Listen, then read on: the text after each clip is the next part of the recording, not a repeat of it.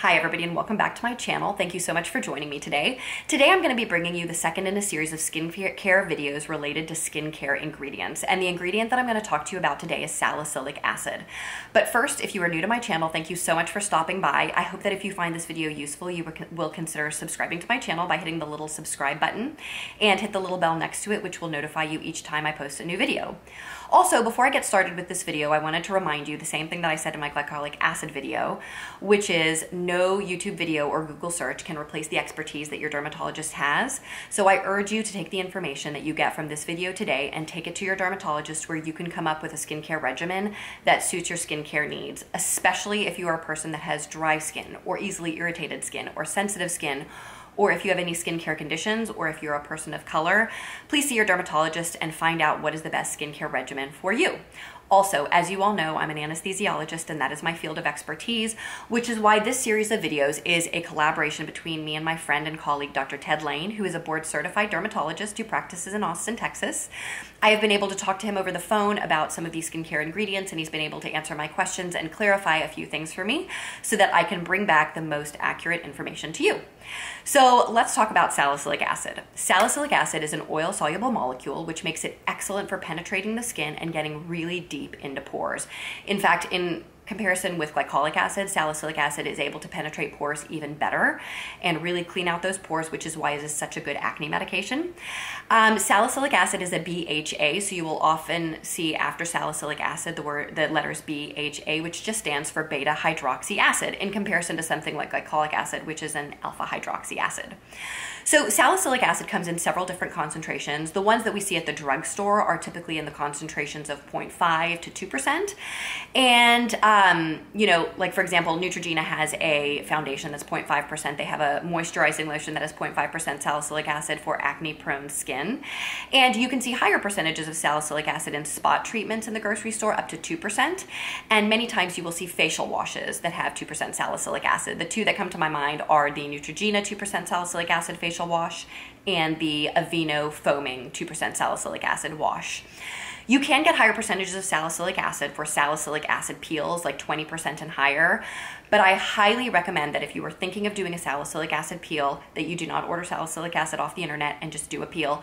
Please see your dermatologist if you're thinking about a peel, because if you have any skin conditions, it can be very damaging or irritating to your skin if you do a peel. According to Dr. Lane, if you have rosacea or seborrhea, doing a salicylic acid peel can really damage your skin. So please, if you were thinking about doing a higher level salicylic acid peel, see your dermatologist. So let's learn a little bit more about salicylic acid. Salicylic acid is a salicylate, and you may know that aspirin is also a salicylate. So they're in the same family of drugs. And one of the big properties of aspirin that helps it to treat pain is that it is an anti-inflammatory drug. So like aspirin, because salicylic acid is a salicylate, it has also got anti-inflammatory properties and also antibacterial properties, which makes it a really, really good choice for people that have acne-prone skin.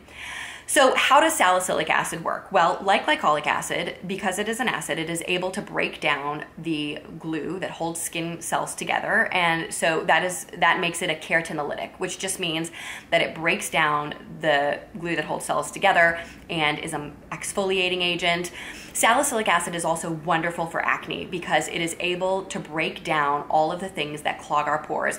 Many times people that have acne, their pores are clogged with oil and sebum and bacteria and dead skin cells, and it is that ball of junk inside the pore that leads to acne. But salicylic acid is able to break that down, thereby clearing out the pores and treating acne and preventing acne. And with continued use, you may see decreased size of your pores, as you will with glycolic acid. So agents that are able to clean out the things that clog our pores with continued use may diminish the size of your pores. So what are the things we need to think about when we are using something like salicylic acid?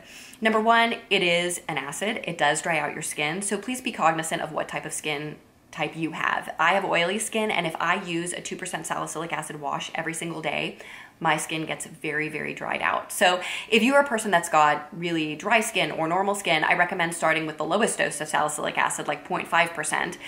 Use it, every couple of days or every other day just to see how your skin tolerates it.